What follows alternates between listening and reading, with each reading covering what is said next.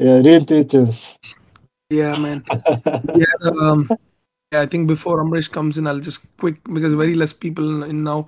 So we were just discussing about some amazing development for Evolve. For those of you who are keen to know a little bit about Evolve, because we do not talk much about it, kind of keeping it separate to Gajira, right? So Evolve is going to be like a big, let's say, IP and trade plays, IP play, and also like partnership plays, like some big partnerships, for brands from Web 2 and stuff, because we want to segregate that from PG, because we were tired of posting some major announcements, linking with PG, but PG was built on a different way, as in like it's almost still seen as an alpha group, as a brand and all those things. But if it doesn't, even if we announce tomorrow that we have got funding from the richest guy in the world, I don't think it's going to make any difference to PG side, because PG is purely, as I said, like was built in a different way.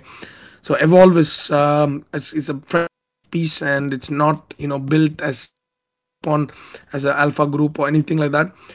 So which is where it gives us the opportunity to use our connections, which is again going to benefit PG holders as well, because PG is pretty much you know uh, where we started everything from.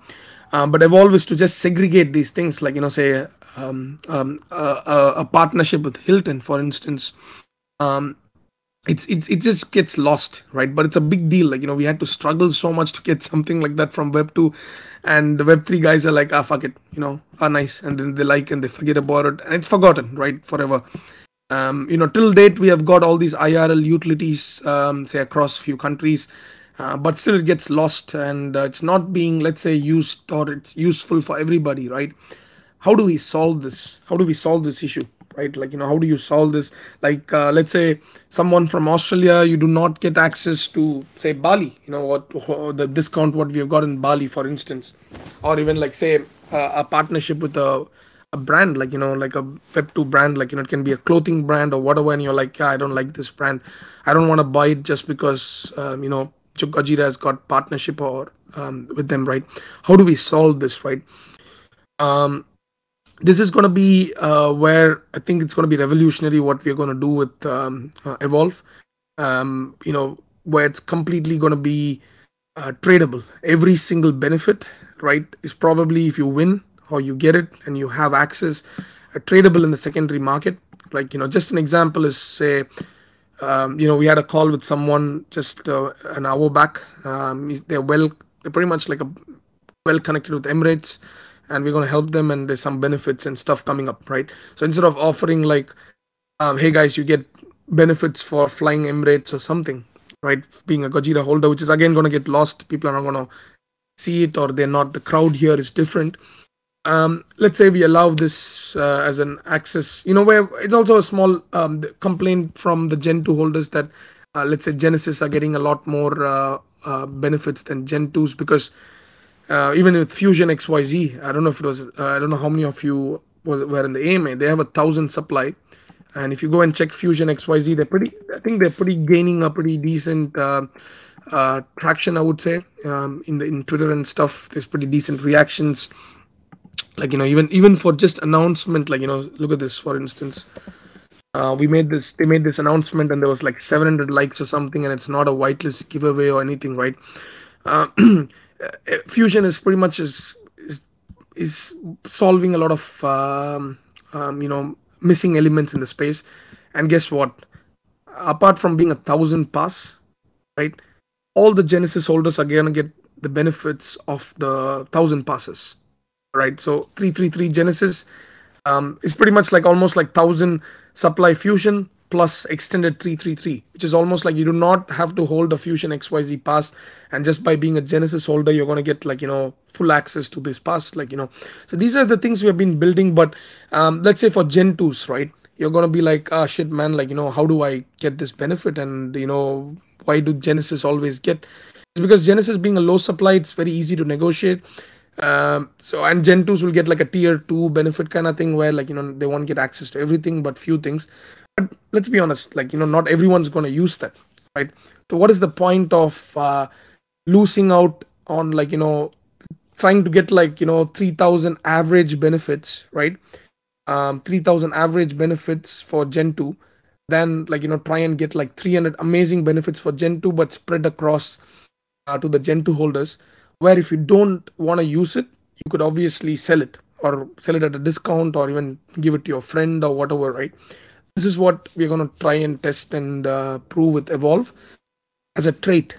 Anything and everything will be dropped as a trait, right? So you mint a trait, which could be a Emirates trait, or it could be a fusion trait, or it could be whatever trait, that you can either wear it in your PFP and it changes the metadata, or you could just sell it in the secondary, right? For instance, we don't want to build the Evolve as a whitelist giveaway brand. It's kind of super annoying, and it's really hard to maintain and stuff like that, right? We do not want to build Evolve that way, and we are going to be very, very strict with whom we partner with, and stuff, even for whitelist and stuff. And let's say we get, like, say 100 meme land spots, for instance, for Evolve. It will be allowed as a trait. All right, it won't be you won't be participating in raffles. Okay, you'll be minting traits to upgrade your Evolve PFP. But this is where the twist is.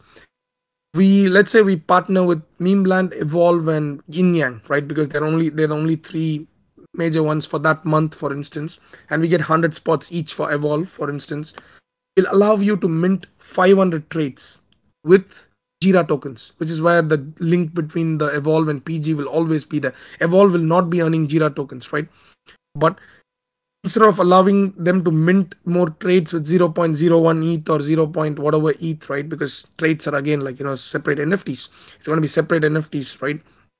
You could be minting, there'll be like a 500 mint gas free, right? Gas free Jira mint using Jira, and you pretty much can win, let's say, Memeland trait, which you can either wear it with your Evolve PFP, or you pretty much can sell it or transfer or give it to anybody, and a snapshot would be taken. You burn the Evolve Memeland trait, and you claim your Memeland whitelist spot. So this will only be available for hyped whitelists and stuff like that, just gamifying it in a different way. So I mean, this is purely, we want to kind of have this fun element and the gamification side of things, but at the same time not move away from the core value what Evolve's going to bring.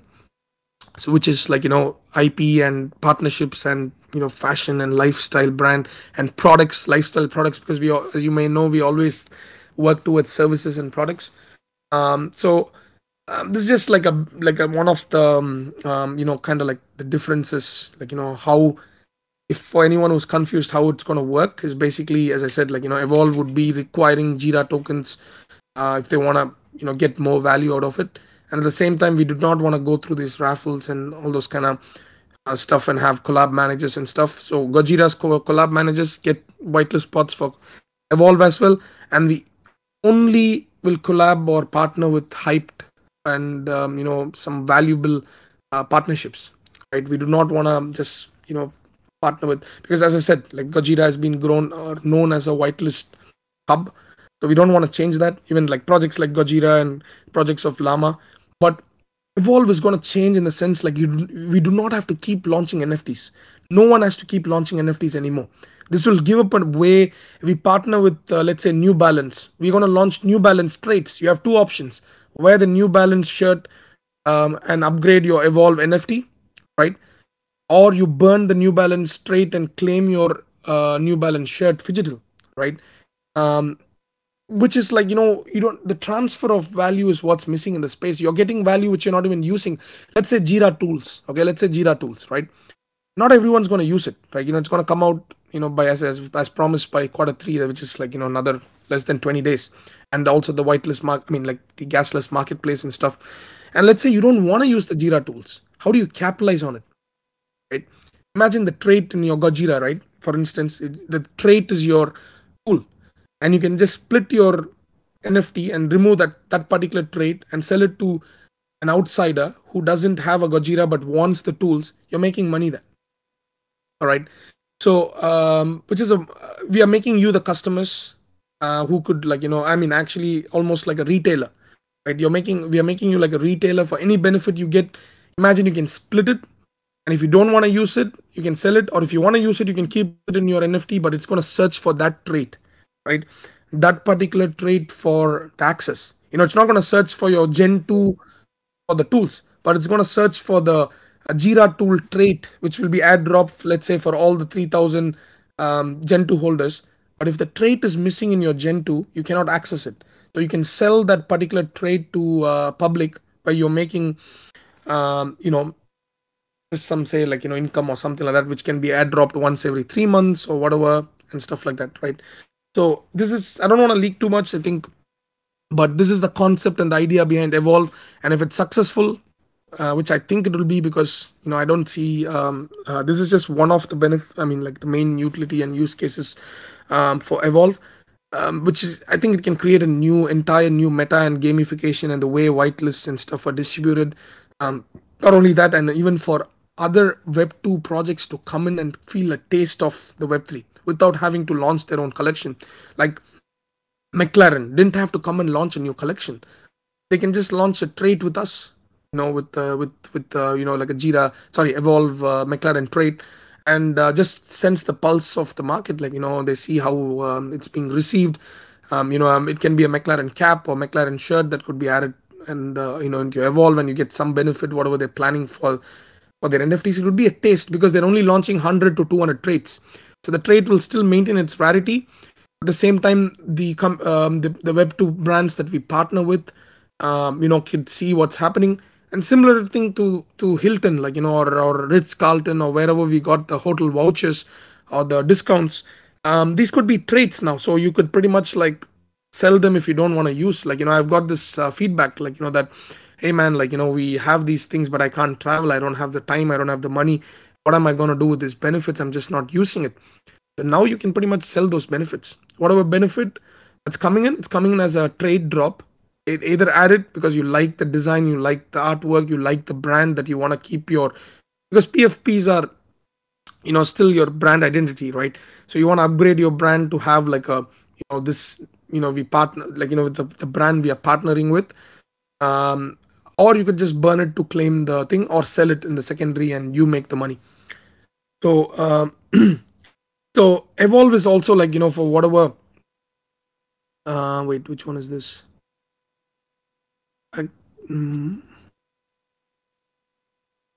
Yeah. So essentially, it's whatever experience and whatever we learned and whatever we have seen from all these projects, from the last 1.5 years being in the space. I think it's going to be, we are learning from all the mistakes, right? What I have made, what Llama has made, what anyone's made. We are still in a very good position. Like, let's not forget that, like, we are like, PG as such is still, like, we are getting, like, so many collab requests.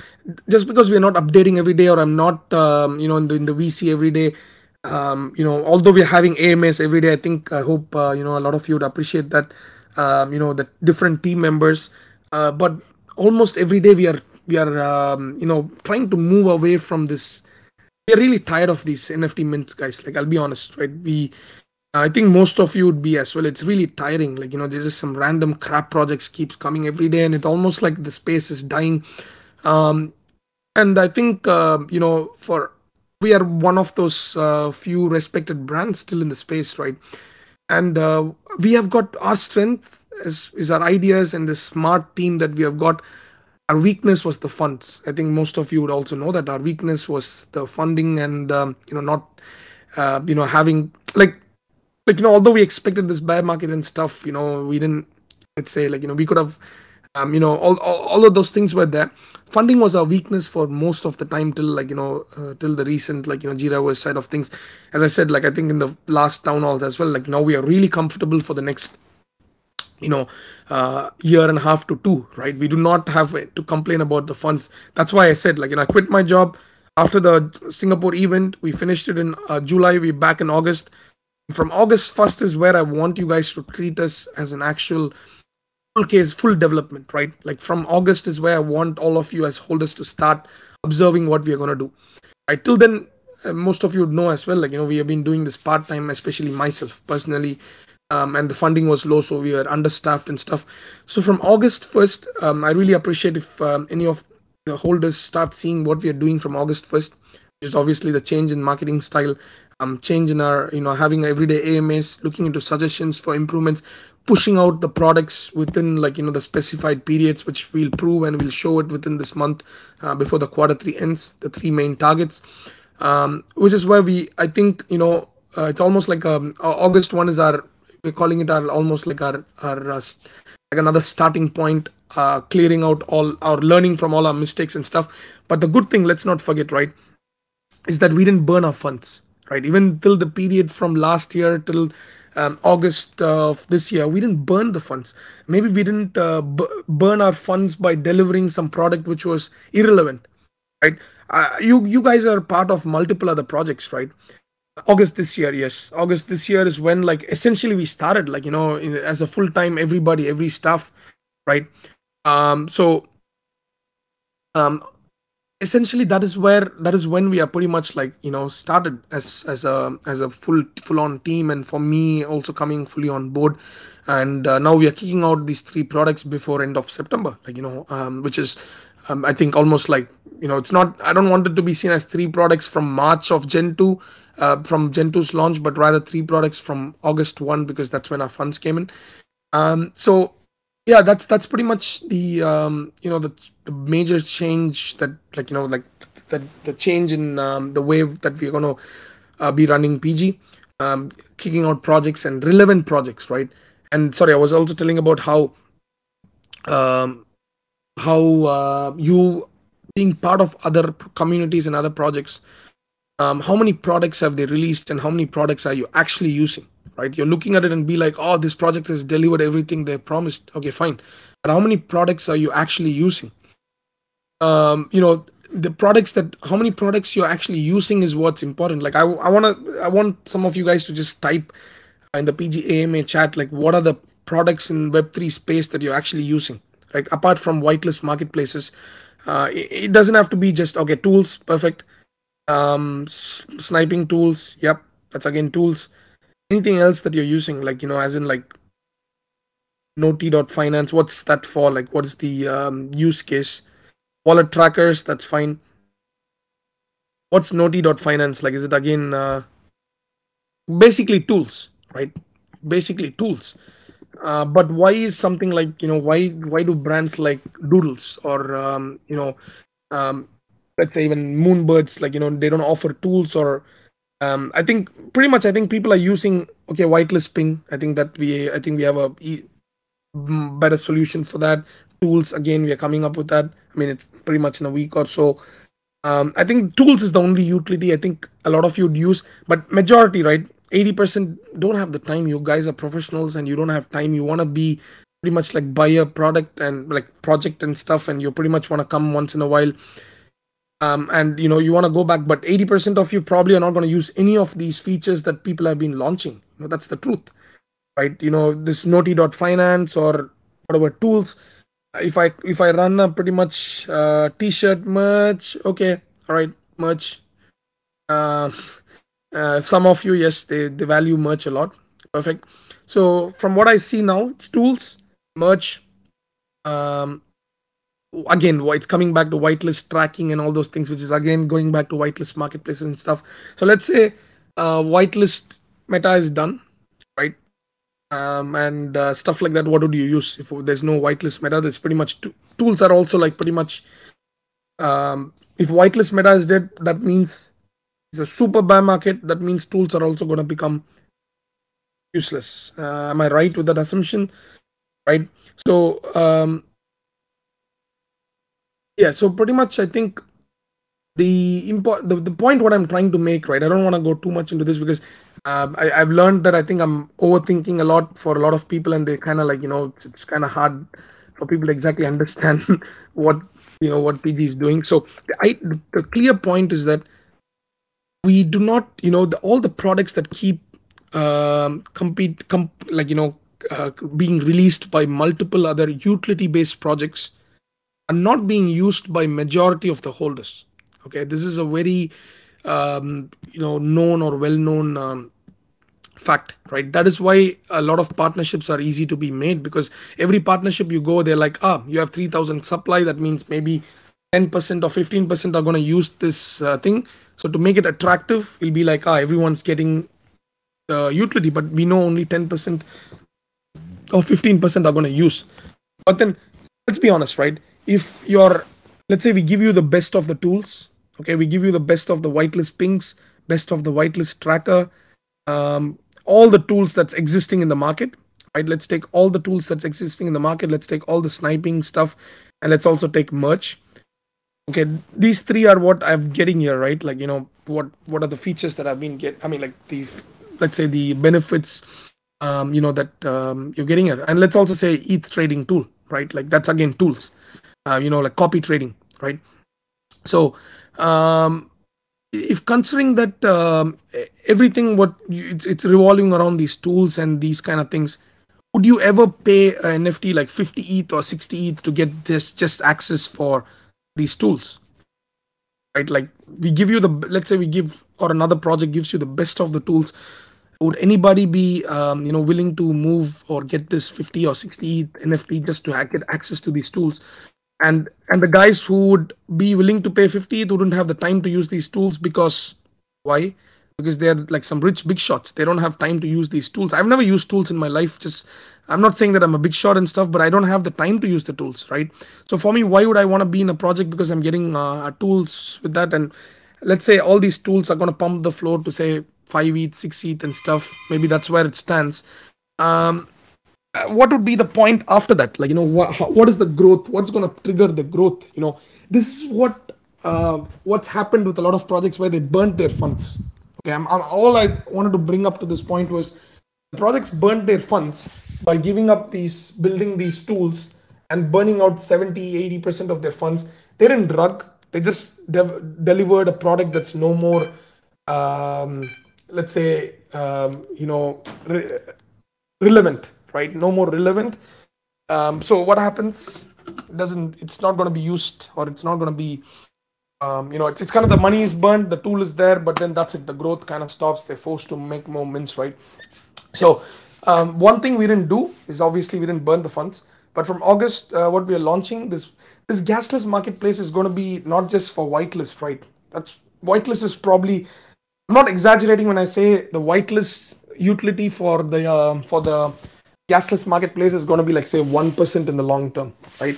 I'm not exaggerating when I say that, because the whitelist market, it's not even going to be called a whitelist marketplace for the first thing, right? So what we are launching in Q3, the gasless Jira marketplace, it's going to be called something else. It's not even going to be like a whitelist marketplace, but it's going to open up the doors to so much of opportunities, because as I said, like, it's almost like a casino digital system where you come in and deposit Jira tokens, and then in the back end you can do like crazy number of things and withdraw the Jira tokens whenever you're done. A chance to win more Jiras, chance to do a lot more things, chance to launch your own product, launch your own services, whatever, like, launch your, there's going to be like, you want to have your own profile and stuff. So multiple different versions of the, as the market, as the Jira gasless marketplace, right? When it's coming out, the multiple different versions, there's going to be multiple updates that will be rolled out. So, yeah, I mean, like, for us, basically, that's one way that we are moving. And the second way is, giving access and working, like as I said, like, how many of you would be happy or, keen to invest in, like, say, some exclusive seed round opportunities, right? Seed round opportunities for, let's say, some new product that's coming out. Like, I'm just going to give some profile, right? There's one major VC, which is funded Solana at the start, which has funded Binance, which has funded FTX exchange, which has funded few other, not just exchanges and coins, but other Web3 technology which is successful. If tomorrow they are going to launch, or let's say they're going to be a fundraiser for another product. Okay, just think of this, right? They are going to fund another Web 2 or a Web 3 product, and they have like a tremendous record, and it's impossible for public to reach into the seed round, right? Seed phase.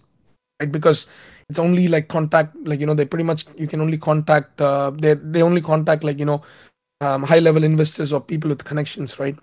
Imagine if you can invest into that, right? Imagine if you can invest into the seed round. It's not seed round, it's seed round, right? Seed round is basically where a product raises funds for its development. Like Binance launched its seed round, they evaluate themselves at say 5 million or 10 million dollars, and they sell like 5% of the equity to raise some funds. So imagine if you had participated in that and you put in just like say $100 or $500 or $1,000. Right now that's worth almost like $100 million. All right.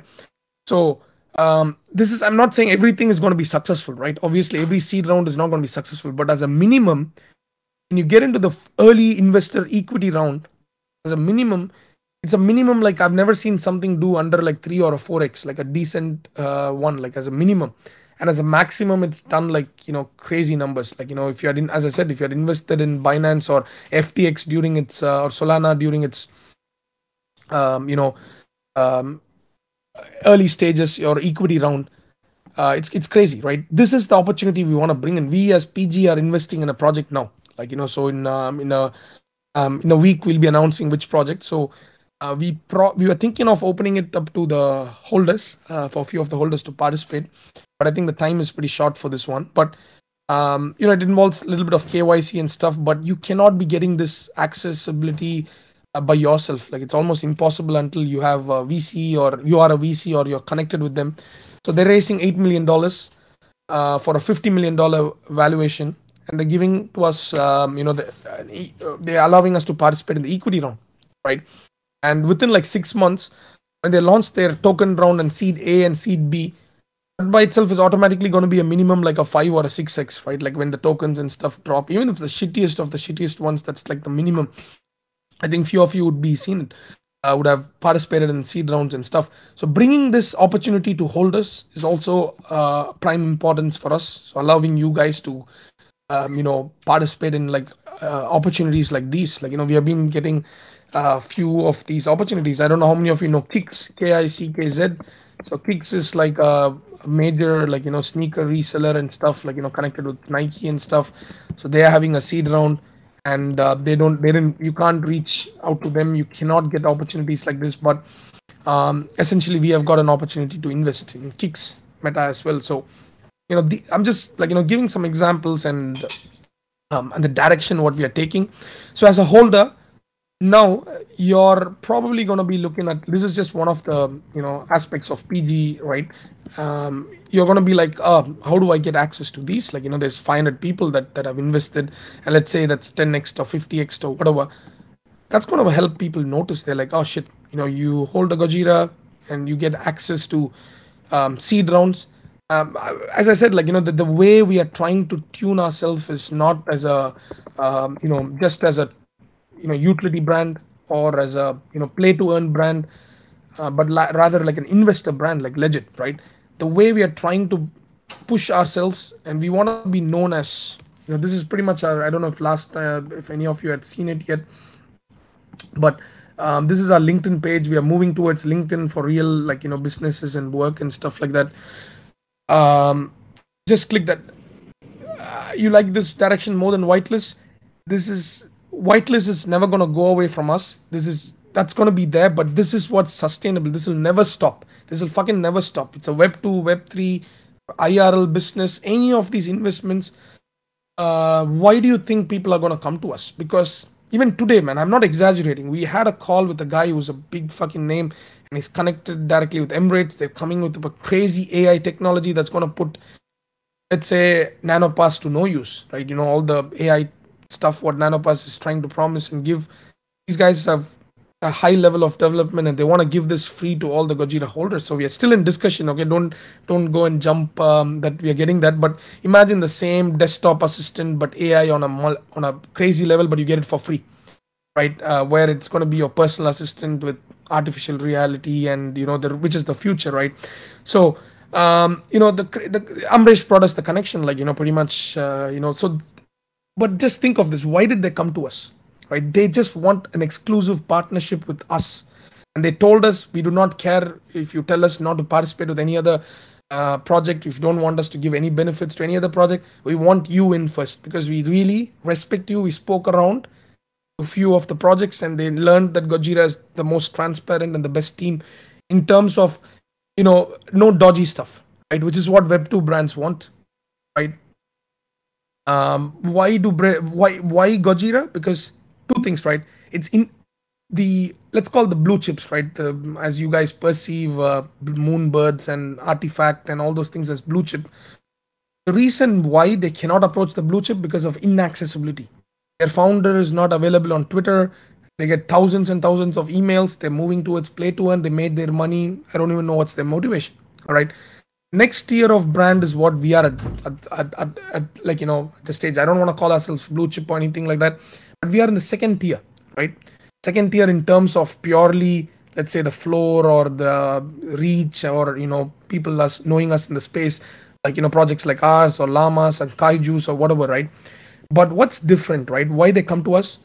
As I said, like till date, like transparency wise, no one can beat us, right? Financial management wise, no one can beat us, right? So these guys asked around, they learned about it, and they came to us straight up, right? And if you see our LinkedIn page, which was created recently, the narrative that our marketing team and us, we work together, and the narrative that we are building is the Silicon Valley of Web3, right? The Silicon Valley of Web3, targeting the Web2 and IRL projects, where you come to us, it's a one-stop solution, right? So one-stop solution from anything to everything, like your Web3 services, your it's not just about launching NFTs. Again, like this AI and AR is not just about launching NFTs, right? It's about the technology. 8080 tools is not just about the NFTs. Again, it's the use case, a legit issue that's there in the space, trying to solve it. And Lama spoke really highly about 8080 tools. Like he's not partnered with it. He hasn't got anything. He just did one AMA and he loved, because he told that how much of money was spent for the dev work, and now it seems too good to be true, but we're going to prove it even before the 8080 is launched, right? So providing SaaS, right, like products as services kind of thing, is what is important. And I think some of you, I think, keep asking this question, like how are we going to benefit as holders, right? Like as in, like you make money, how are we going to benefit? I would say ask the same question for Bored Apes or Doodles or any of your projects. There is no equity stream. No one's working on an equity stream. You're holding a 50 ETH NFT, 100 ETH NFT, they make billions. But why is there no question about how are we going to get the money? I think Shoreline just asked the question, like the vault, how are we going to access the vault, or how are we going to benefit just because we have, let's say, when we make 20,000 ETH, how are we going to benefit, right? There's no easy way, but I think we worked out a way, right? But for that, we need significant of money in first. Like I hope you all understand, we cannot be distributing 1 ETH or 0.5 ETH or something now and then go broke and then, nothing to develop after that, right? We need like regular stream of income for that. But we worked out a way, a very simple strategic way. There's few options. How we could be distributing and looking at this like, let's say, revenue sharing as an option, where we just drop, I'm just like, please, again, like don't take this as a word yet, because we still have to clear up with the legal team and stuff, and it's quite some time away, right? It's not going to come back tomorrow. Shoreline, I'm letting you know, it's not going to be like tomorrow. We need like solid funds, solid revenue set before we can even like look at this, because no Web2 startup or no IRL startup pays back even their investors in like a year or two or whatever. Like it has to be a process. But the question I want to ask again, if there's a Web3 project that's paying back people, do let us know. I'm happy to immediately look into it, right? There's no way even Bored Apes tomorrow make $10 billion. I don't think they're going to be looking at in terms of profit sharing or becoming an equity holder, because NFTs are seen as commodity and not as legally you can't do shit to anybody, right? So having said that, the idea is just giving you an idea, right? One of the, I'm being really open here, and how we have been talking with the the legal team. The idea is that ETH would be dropped to a Genesis or Genesis holders, for instance, and you cannot claim the ETH. It can be a monthly, or it can be a bi-monthly, or a annually, or whatever it could be, like a pretty much like a general you know, um, this thing, right? So you cannot be claiming it until you do KYC, right? But if you want to do KYC, what's the difference between us and a Web 2 thing, right? So, which is where we would allow you guys to just keep accumulating the ETH, for instance, and you do not have to do KYC if you don't want to, and the ETH just gets accumulated. And pretty much when you want to sell it, because somebody from Dubai claim it without doing a KYC because the requirement is different in UAE compared to US, right? So he wants to do KYC, he can just buy the Gojira Genesis from you for the floor plus whatever ETH it's accumulated at a discount or something like 5% or 10% discount, and he can claim the ETH, right? This is a way that we have worked out, right? Which we had to, this is just, we are trying to see there's better ways, but this is legally easy for us, and I don't know how many of them have figured this out, but we have like a really solid like guys from even the Gojira Genesis holders who have been helping us with this, right? So to whom is the KYC? Those who want to claim the ETH what they receive. So King, for instance, you hold a Genesis and I drop you 1 ETH because let's say we become generating so much of income or whatever in like few months, right? And if you're getting 1 ETH airdropped, you do the KYC to a external agency, right? So there'd be a UI for you to claim the 1 ETH. You'll ask you to submit documents. It will be done by a external agency, right? Like pretty much there's multiple hundred agencies who do KYC, which is accepted and regulated by international standards and stuff. So they confirm your KYC, and once you get a verified tick or whatever with in your UI, who needs those documents? We pretty much have to collect those documents. Obviously, it's almost like just like you've been in stocks, right? So how do you get your dividends? Who has the details of your KYC stocks, right? We do not touch it, right? We do not touch it because we are being legal, man. We don't have to worry about IRS because you guys, you want to claim profits, you can't escape without paying tax, if that's your aim, you can't do that. That's why you sell it to fucking somebody in UAE or something. You sell for a 5% loss or whatever. Yeah, that's what we collect KYC, right? That's basically an external agency, but we still have the documents that they're working for us, so we won't touch those documents. The main thing is like we do not want your details, right? So it will be there with a secured with the external agency, and only if at all there's some kind of scrutiny or something that comes and checks whether we are doing everything right. We be like, yo, this is all the KYC of all the people you have paid. You check, all the transactions there. We are safe. You are safe. So if you don't want to pay taxes and IRS comes, that's not on us. We are paying you. Even the ape coin, right? The ape coin is a taxable event. The ape coin was dropped is a taxable event. So if you paying or not paying is up to you. I'm not going to give tax advice, but all I'm saying is that we found a legal way where we could legit do it when we reach that point. So coming back to Shoreline's questions about when we can see the thing grow massively. If I know 100% that it's going to grow massively tomorrow, I will buy all the Genesis on the floor. I'll buy all the Gen 2s. So I cannot answer that because we are doing our best. We are building multiple revenue streams. I'm hoping that we are doing, even on comparison to a lot of other projects and other Web3 brands, we are definitely ahead of the revenue stream model because we are releasing products and tools. So whether the market accepts it, whether how many millions or thousands or whatever that's going to come out, we cannot predict at this stage. So obviously the best case, we are hoping that all the products and the tools what we're going to release are more relevant to the space, and a lot of them would need it. But apart from that, even the whatever the launch pad or the advisory or Web3 services and stuff, that's where it's bringing us the income. It's for a startup, first couple of years survival, right? 10K per day passively. Yeah. So for us, for any startup, it's just survival in the start. So as I said, the suggestions form, if you guys, any of you are in a business or any of you have the business ideas or suggestions or you think that the money could be used in a better way to make more, to buff up a vault, right? Just post it in the suggestions. We, as I said, it's a group thing. We are doing it together. We are using our brain power, but as a community, if we use our brain power and you come up with some ideas that you think are gonna make us like $20 million per annum, just like that, more than happy to read it and see, right? Yeah, I mean that's pretty much I think what it is. Like that's where we stand, and we that's as I said, we'll keep doing the right things. We have the suggestions form. Any day you feel like we are deviating or you think there could be something better, please do fill it. Like I think as a community, as I said, I want our community to be the smartest community, right? Not in terms of just floor and stuff, or I'm not telling us to pump the floor or something, but smartest in the terms of these things. Like instead of just going and fudding about something or just being upset that the floor is down or ETH is crashing or NFTs are going down and stuff, but rather work as a team. Like this is your chance where I reward people, like just like that. I don't, we in Gojira, not just me, like we just reward people just for their ideas or whatever they've given us, helped us.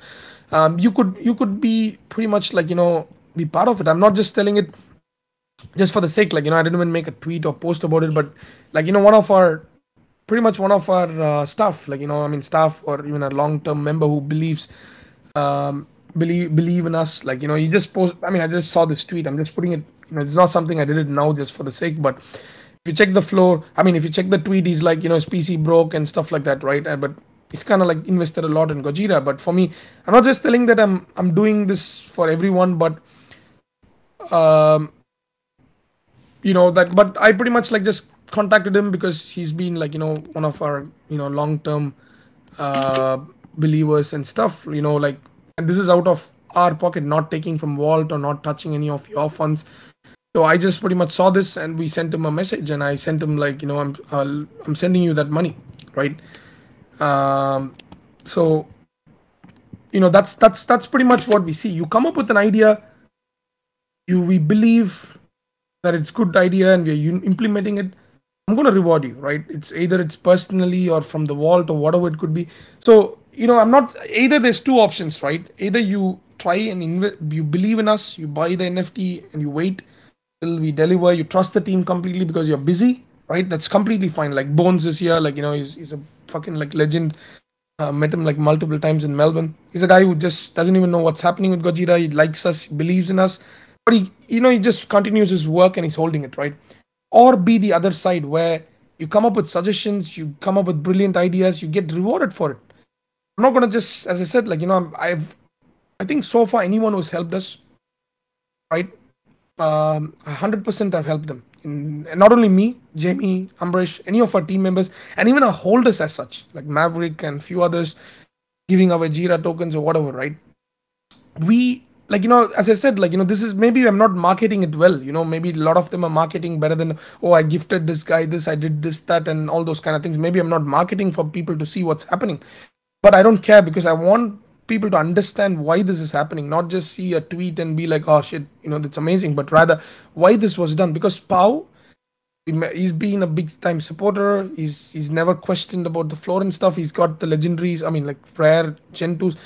He only keeps giving suggestions. He volunteered to be a vault keeper. He didn't want money and stuff. He just wanted to volunteer, right?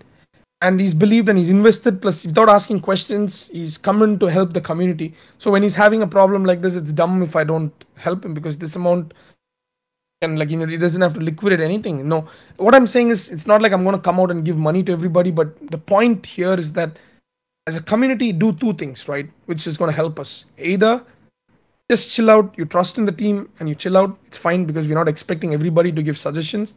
Or number two, instead of just worrying that, oh shit, floor's gone down, NFTs are going down and stuff, just give your suggestions. And if the suggestions are good, we have your Discord IDs in the form. I'll reach out, I'll give you a whitelist or give you some benefit or something where you would feel like that you're, I mean, let's be honest, right? Whatever said and done, it's a reward based world.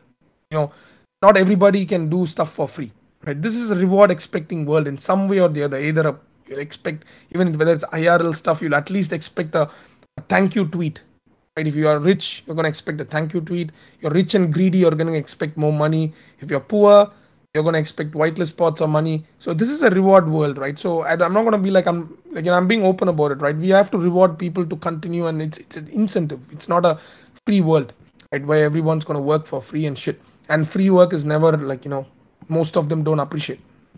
So you're going to be rewarded as such, as in like it's a promise. Like, if your idea is good, or it can be any idea, right? The suggestions form, it could be an idea that can change us, that has helped us. that showed some visible change. You all are, like as I said, no one's smarter than each other in this room, right? You could be having a good, you might be in a very big position in your web too. Like, you could be probably a fucking like a consultant, or you can be a, like an investment banker or whatever, right? That's pretty much how we picked up our Jira Money Minds team. Like, smart, finance guys, like Jay Kong, James Kong, Sack Attacking, and B Money, investment bankers and stuff like that. So you guys would be, we are as smart as you. That's it, right? So you have any ideas to develop the business or improvise or push this further, or you have like connections that you can help us reach? Don't think that your effort would go to waste. Right? One thing is obviously helping the brand and your investment, and number two, you'll be rewarded in some way or the other. So some of them don't like this reward methodology, like, where you're like, yo, why are you giving this rewards? They don't deserve. I mean, like, why should you do this? Like, you can't sustain it. 100% it's sustainable. If your help is going to push our brand and make $1 million and paying you like $1,000 or $2,000 extra here and there, or a whitelist spot, why is it not sustainable, right?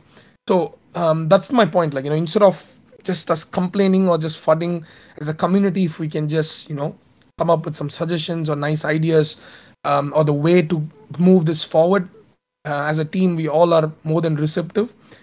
Only thing we do not want is, guys, please, like, I mean, like, Shan, please, why is the floor dropping? Oh, I'm sad the floor is dropping. I don't know what to do, man. Like, legit, I can sweep the floor right now. I've got enough to sweep the entire listing. So whom is it gonna help? Right? It's not about the sweep. Like, fucking, like, this probably gonna be like 60 ETH worth of sweep, man. Like, we can sweep it and completely take away all the listings, but people keep undercutting. Like, they don't know what's even coming. Like, something is coming up in a week or so. They don't even know what's coming, and fucking like undercutting each other. I'm like, okay, fine. That means, like, we are not just sleeping here. We are getting investors who are gonna be like, not just buying one NFT or one this thing. You're looking at, people where they're gonna get like in shit, like, in numbers, right? And people just undercutting for no reason without an understanding. It's fine. Like, I'm not going to come in and stop, or, as I say, like, I never shame sellers. We even use this term called short-term profit takers, or non-understanding loss takers, which is what's happening now. So they don't understand what's happening. They don't come to any AMAs. They don't give suggestions. They just pissed in general about every NFT or our NFTs, and they just dump it, and they undercut by 0.008.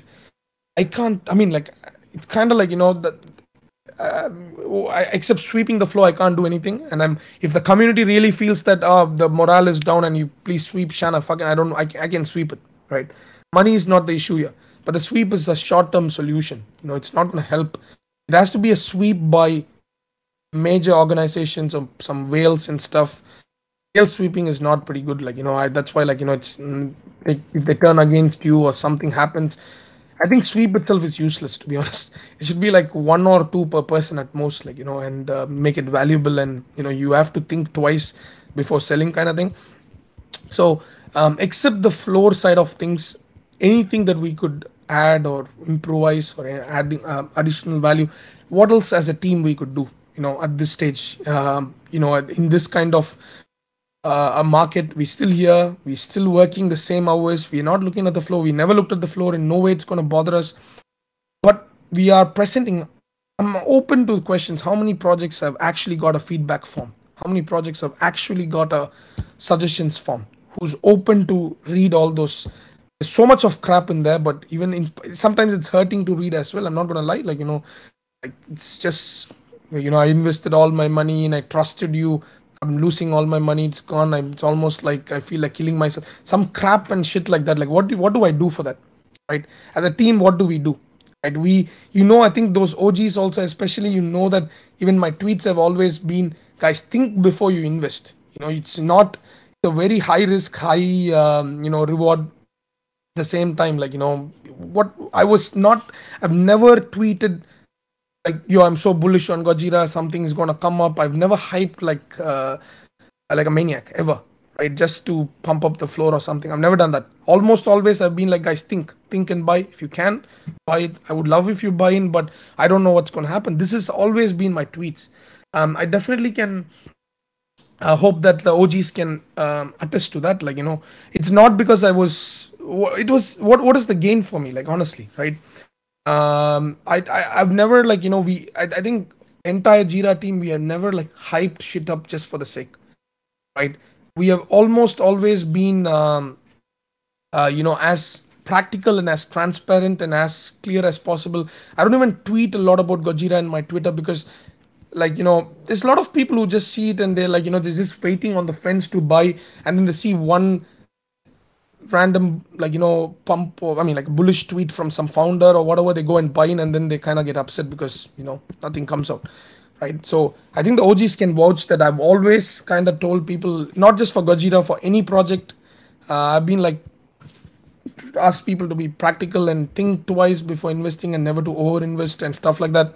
Not never discourage people from buying Gojira, but I've been practical about it, right? So except for the floor side of things, um, you know as I said, like, we are trying to do the right things. And legit, I want to give a shout out to Shoreline, to be honest, for one thing.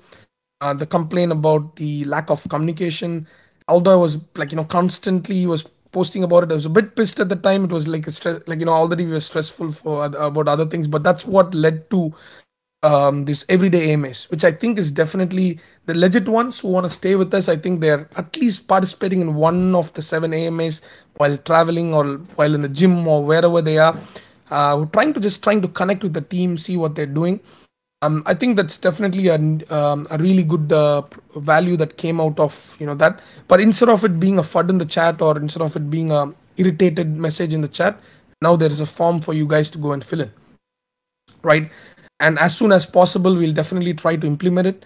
It'll take a bit of time. As soon as you fill, it's not going to be in a day. Give us like a couple of weeks or something, time to like kind of come up with solutions. And last town hall, I discussed about the three main things that people had requested for. The communication side, that's fine, kind of sorted. The AMAs and stuff. Delivery of tools, I mean delivery of products, which is obviously we're going to prove it by launching it by this quarter 3. So I'll be discussing a few of the good suggestions as well with you as community in the town hall and stuff, so that we can just go through together. Going to Singapore really helped with marketing. I think PG should continue to work on the brand. Got a great strategist on Degen Plays and whitelist, but the project needs to further look to improve the image of the project. Do more things, ecosystem. Yes. So do more things involving ecosystems. Yes, perfect. We are working on it, but I would also like to get your idea on how do we improve in the ecosystem, right? As a sustainable thing, right? The reason I'm asking this is I'm not just putting out for this particular comment. It's easy to give suggestions, give more utility, give more value, right? But if possible, in the form, how do we add more value? What's missing? What do you think, in your opinion, is missing, right? Do you get my point? That's what's the thing. Like, I can, like, it's like, we are obviously improving the ecosystem is going to be in our agenda, and it is in our agenda, right? But maybe the idea what you have as an improvement to ecosystem might be different to the way we are working on, where your suggestion now could help us. You'd be like, shit, maybe it's like costing us $3,000 a month, but it's going to benefit 3,000 people. We can spend that $3,000 a month, or even $10,000 a month. If it's going to benefit like 3,000 people or the tokens in some way, in a sustainable way, right? And not burning tokens, right? Because now, like, as I said, like, just go to Jira tokens and see how much of tokens are actually there in the pool. You just with 6 to 15 ETH, probably at any given time, we can sweep it and completely pump it up to like maybe $15-20. I think King, maybe you're more well versed in this. You could see how many tokens are there, and you could let me know how much of ETH is probably needed to sweep out the entire tokens in the pool, right? So that's, again, like, if I want to do it in the background, like, how hard is it for me to throw the team to throw a few ETH from our personal wallet to pump it up for no reason, right? But again, like, sustainability and natural way of growth is important, right? So anything you feel is sustainable, like, like as you said, like here, like, for the SG and for Peter, like what you posted about involving ecosystem, or if it's a very generic comment and you believe the team to do it, it's fine. I mean, that's fine, right? That's just a basic suggestion. That's perfect.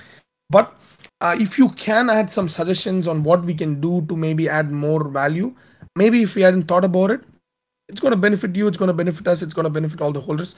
This is my point, right? So pretty much That's what I mean by being a educated community, with the suggestions and stuff. Using a tokenomics with tokens of such, it needs to be burnt, but at the same time there needs to be a good amount in pool able to do. Yep. All right. So this gift card thing, 100%. We like months back, right? I think about 2 3 months back, putting in gift card, putting in Amazon cards, and even like Visa cards and all those things, right? Absolutely was in our agenda, right, for Jira tokens, right? But I want to know how we can keep it sustainable, because what that means, if tomorrow we run out of funds, right? We cannot be putting in the gift card, so it's gone after 6 months or 1 year or whatever, right? Which is why we are working on another method, right? You be the buyer and you be the seller. So what I mean by that, as a Gojira holder, you could be a retailer or a seller, okay? And there will be a buyer which will be open to the entire fucking public, right? Not just Gojira holders, okay? So which means for every transaction we get a commission. We be a facilitator for, let's say you have a business or you have some gift cards that you want to fucking like sell it or redeem or whatever, but we just have a transaction fees for it, right? So having Jira tokens for us to burn or this thing at this stage with gift cards might work for 6 months, maybe a year, or maybe 2 years, but we cannot be running it until we depend on again royalties and regular income. So that's not going to help us with regular cash flow. I understand if the Jira tokens value is low and on a daily basis it looks low, but till we bring that sustainable income in where we can regularly deliver this value for 5 years, 4 years, or whatever, a long term, we cannot be dropping in cards and or other one-time items like iPhone or laptop or MacBook or whatever, right? Because what's going to happen when we run out of funds, we cannot sustain it. Again, the tokens will tank, right? So service is where it is. It has to be a service, right? So instead of a product, it has to be service, because products depend on income. So till we set the income, service where we facilitate multiple services. Like for instance, as I said, like Bones is there. He's got a voucher for his Melbourne restaurant, and he wants to give a 10% off up to $100 worth of value or something. There you go and buy with Jira tokens. We give him 90% of the tokens, and we burn or take 10% of the tokens. That's sustainable because it's a service, not dependent on our income, but it's facilitating Bones' value to other members of the public as well. And there's a guy, Skybond, right? For instance, Skybond. He's got a villa in this thing. What is it? Hawaii, right? And here, if he's going to drop this service in our servicing platform, let's call it servicing platform for now, and he's going to charge say 10,000 Jira tokens, and we give him 9,000 Jira tokens, and we take 1,000 Jira tokens, or we burn 1,000 Jira tokens or whatever. Tell me if that's sustainable or not, because that's a service from peer-to-peer servicing, and we being the facilitator, because each of you here have got some talent. It could be artists like Simplis, right? Simplis is an artist here. It could be a fucking like maths tutor, for instance, right? Almost like Fiverr in that sense, right?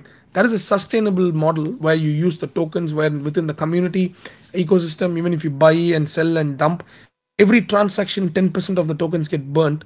So someone's going and buying for $100, and another guy is coming and dumping for $90. Still there's a $10 plus gain for the token. This is natural way of burning the tokens. I'm just going to let you guys process it, right? If someone's going to buy $100 worth of Jira from Uniswap and pay Bones or whoever is providing a service within the Jira community, or whoever it may be, $100 worth of Jira, but only 90 Jira goes to the guy and 10% gets burnt, or 5%. I'm using a number. This is sustainable because now we are not dependent on our income or anything, but it's going to be a peer-to-peer servicing kind of model where we take a small percentage as servicing fee, a percentage gets burnt. So the buy pressure is $100, sell pressure is only $90. So there's a plus $10 gain, right? So this is what I'm giving an example, right? Not saying this is the product that we are launching or something, but I'm just giving an example. Peter, if you're there, I hope you would agree on what I'm saying compared to a gift card, because this model of this thing, right, would mean sustainability. We do not have to, even the gift card sellers, right? If suppose one of you have a shop where you have 100 gift cards or 1,000 gift cards, and you know how you make money, right? You have 5% gain or something on it, right? Like, like Google Play card. You buy $100 Google Pay card from Kohl's, you're gonna pay $104, I think, or something like that, or whatever, like, like the Visa card or something.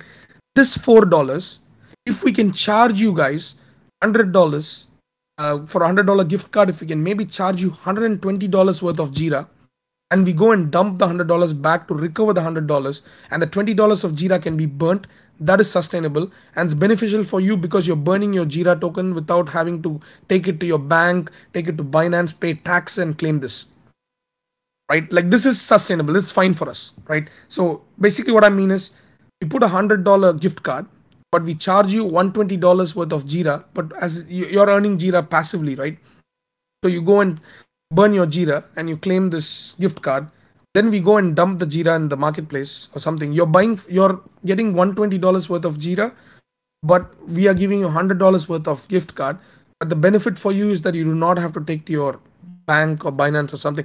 The 120 is just an exaggeration, but let's say $105, okay, or $5 extra commission or something, where it's better than paying tax, like instead of paying 30% or 25% tax, now you're just paying $5 extra in Jira tokens, which you're not paying for, but just earning passively. Maybe that works, right? These are the things that we are like, wanna, we just wanna, we kind of work out a model of sustainability before we launch a product. Most of them just go forward and just launch a project without thinking about a lot of things, and then they cannot sustain it, guys. Like, if I come out and do this, you might be happy for a month or two. We saw it once where Jira jumped, Genesis jumped to like 5 ETH or 6 ETH or whatever, or 4 ETH or something. Obviously the market is crashed, that's a different story.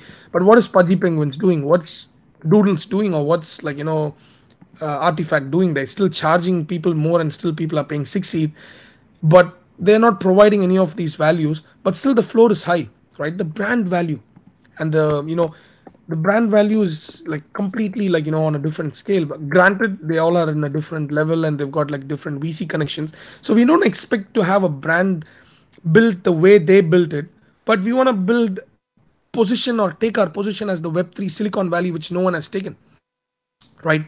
So basically, positioning ourselves as a Silicon Valley of Web3, no one's done that. Where I don't think Doodles is going to come out and do a Web3 servicing.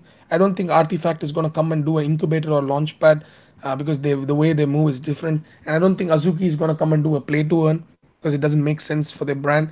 So we, being the Web3 Silicon Valley, us positioning in that way, we can provide the Web3 services, we can provide whitelists, we can provide incubators, we can provide Jira Tank, we can provide network tool. You don't have to be limited, just like Magma being a network tool, we can be the networking tool as well, like a Jira Link, which was used to recruit a lot of people already, although it was not like a UI and stuff like that. So it's like an all-in-one package, where as a holder, as a person from outside, there's going to be use cases and benefits. So of course that's the point.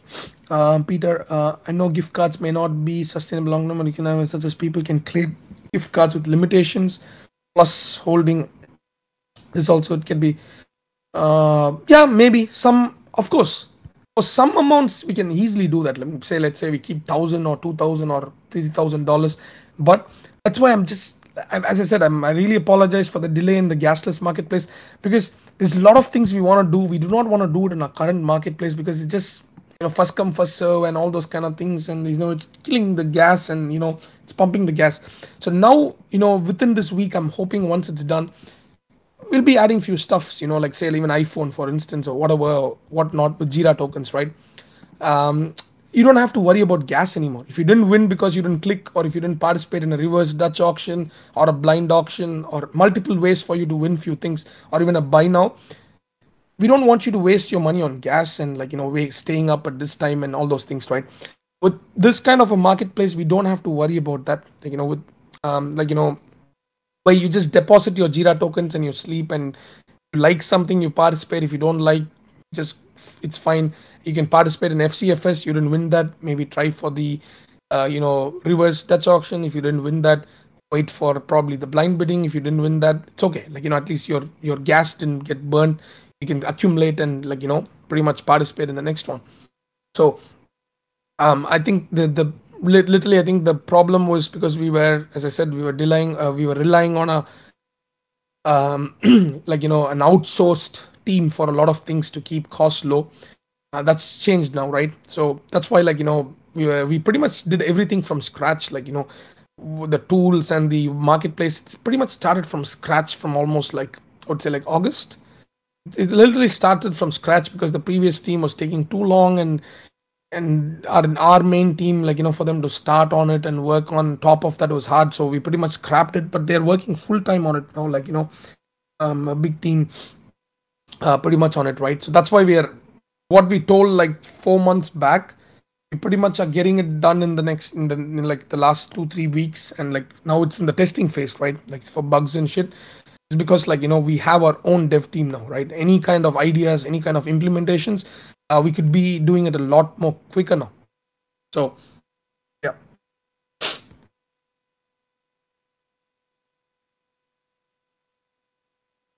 I have one more idea. If you could somehow work around getting PG as a merchant of sorts, there are some companies conversion of transactions for credit card payment acceptance. Pretty much, right? Exactly, right. I think Rio Corp, that's merchant, right? This is the thing, right? This is what's what I wanted to emphasize on.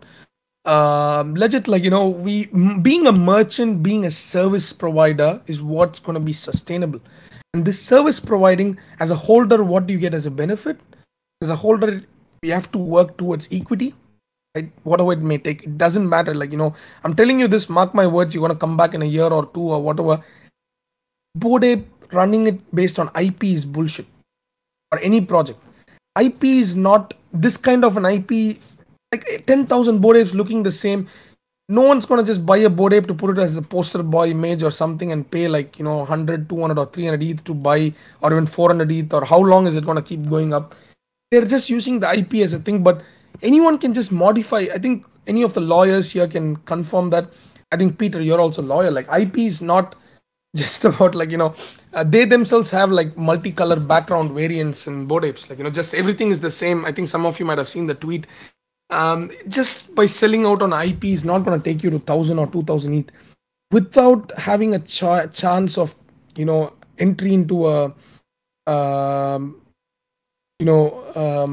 an actual service or a exclusive kind of thing which no one can get it, or a equity holder or a provider. If tomorrow board apes are like, guys, 10,000 people plus Macy plus BAKC, you're going to be the equity holders of the brand, right? That turns the table. But the question is, how are they going to sustain 10,000 NFTs? Which is why we thought out of, we didn't just come up with this 333 Genesis or 3,333 just for the sake. I think you guys can agree that we could have launched 10,000 Gen 2s for the same price and could have made more, or we could have sold we could have, even the Genesis could have been at a higher quantity. The reason we wanted to keep it low is because having low number is easier to work as with equity, right? If that's the direction we are trying hard to take, that's something that we can work out with 333, but it's impossible to work with 10,000 plus 20,000 Macy's plus another 10,000 BAKCs or 100,000 land or whatever. It's almost impossible to move towards equity side, right? You tell me how, and the low numbers, how many projects are there that could turn into an equity thing? I don't see many try to copy our numbers, or many try to copy our style, couldn't sustain. So the thing is, right, the 333 or the small number was thought out as a vision last year. I was like, me and Jamie, when we were talking, like, Jamie, what's happening? These NFTs are pumping, but in what way are you going to get value without being a Ponzi, right? Is equity. Being a part of a brand like Nike or an Adidas, or maybe if, as I say, if let's not go that extreme, let's maybe take maybe a mid-tier brand. What could be maybe Wrangler? I don't know if you guys know Wrangler. It's not like a Nike, or it's not like an Adidas, but imagine a brand like Wrangler, which is still pretty good. But if they had launched their NFTs and they built their brand around that funding instead of going to VCs or instead of going to other people, and there's only 3,000 people or 333 people that were involved. Let's say the brand equity of the Wrangler is completely on Genesis and the dividend payments is on Gen 2, what would be the value of each NFT be? Write it down 5 years or 10 years or whatever, right? This was the simplest idea that we had when we had this 3 3 number. We didn't know where we were going to go. We didn't know whether if you guys didn't accept Genesis as a good this thing, or you didn't like me or Jamie or the team, we couldn't have got to this point, obviously. So it was we started with that number. We started with that mindset, right? We started with that mindset, and luckily, I think the market accepted it, and we were able to come to this point for us to proceed. So pretty much that's what it is. Talking about VCs, PG looked to pitch the project to VCs. We have, as I said, VCs have been like in our friends for quite some time in that sense. That's how Jira Tank's idea even came, because few of Jira Tank can be funded by VCs and stuff for really good ideas. And even tomorrow, right? We have a call with the VC. The question is, what do we need the fund for? Number one, at this stage. Number two, do we really want to give up our equity? I don't want to give up equity. That's why we even launched Jiraverse, and I told that it's a point. As much as possible, I don't want to give up equity, because getting into VCs mean you lose control, right? I think a lot of you could probably, if any of you have worked or know about VCs, could elaborate on this. But getting into VCs is almost, it doesn't matter like what percentage, it's 10 or 5 or 20. They can literally start threatening you. They hold you by the balls, right? If you don't listen, they'll be like, I cancel all the deals, I cancel all this, and your project is dead. Right now, no one can do that, right? No one can do that to PG. No one's can come in and be like, yo, I can screw up this deal. Everything has been by us, right? That is also why Evolve was split. PG and Evolve split, just remember, and I think I might have told this before as well, but the reason why PG and Evolve as a two brand entities were split is also for the very same reason. Evolve could be this VC play. Evolve could be the usage of all our connections. I do not care if we lose a lot of equity for Evolve, because that's a different play, because there we need massive connections into the fashion world and into the lifestyle world and brand and stuff. But PG is our baby. It's where we we pretty much evolved from, right? Evolve and Gojira PG are going to have its own set of equities and use cases, as I told in the start. But Evolve, I don't mind giving up equity, right? That's the main reason for the split. But remember this: Evolve gets a VC involvement, and Evolve gets a connection or a partnership. It means PG holders are benefiting, right? Evolve is, there's a pie chart. For any of you who saw a Singapore presentation, there's a pie chart. Venn diagram. Venn diagram where, Venn diagram where we had PG in one in one circle, and Evolve in the other circle, and the one that's kind of like in the center, what's connecting them both is the Jira tokens, right? Anything with Evolve or anything with this thing, Evolve won't earn tokens, right? But they would need to be using almost like, let's say, even Dust token in that sense, or even Ape token to buy the land or whatever. So Evolve would require Jira tokens. Instead of paying in ETH, they're going to pay in Jira tokens for anything and everything, right? It's a mint for let's say for trades or buying merch or whatever that could be, maybe, right? So this is how the Evolve and PG will be linked, and that's probably the only link in terms of this thing, right? In terms of utility and such. So what we do for PG is going to be the metaverse Web3 service side, Silicon Valley of Web3. But Evolve is not the Silicon Valley of Web3. Evolve is essentially the the Web2 game. Let's call it the Web2 game into innovation, technology, VCs, whatever that could be coming in there, and art, IP, and brand, right? So art, IP, and fashion brand, lifestyle brand. So Evolve is that's how we differentiate. So as I said, a lot of things what we did for PG was not well received.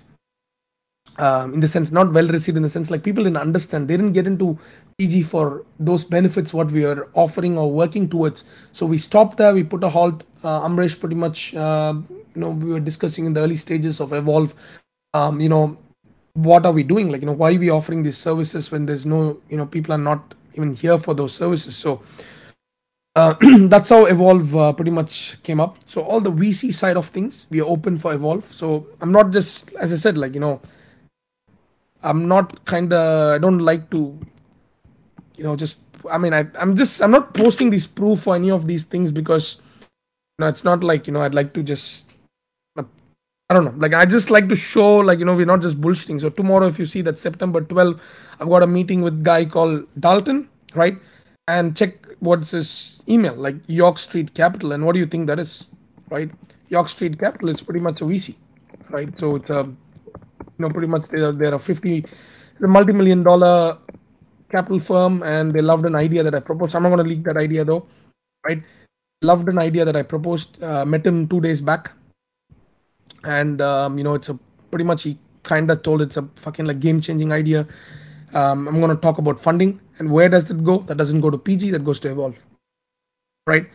So like, I'm not say like Yorkshire.vc. Let me post it so that you guys know. So Dalton there, that email there. So this is yorkstreetcapital.vc, and that's Dalton at yorkstreetcapital.vc. So like, I'm just posting here. So it's not like we do not have connections with VCs or we do not want to take VCs. We had intentionally avoided, but now Evolve is there.